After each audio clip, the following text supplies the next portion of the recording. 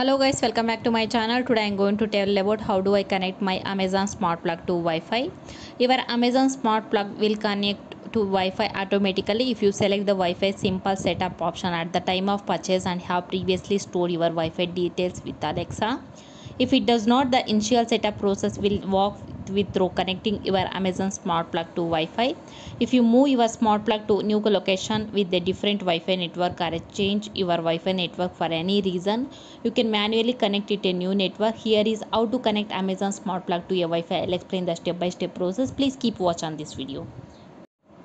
For this, first step is open the Alexa app and tap devices, tap plugs, tap your smart plug.